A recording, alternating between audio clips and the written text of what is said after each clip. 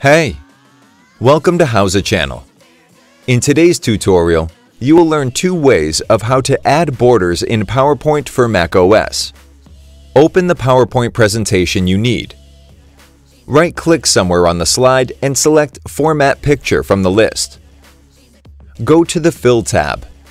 Select Line. Check Solid Line. You can change the color, transparency, width, compound type, and other style settings.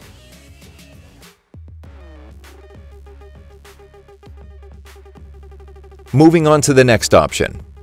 Click on the slide to select it. Look for the Shape Outline option at the top bar of the window.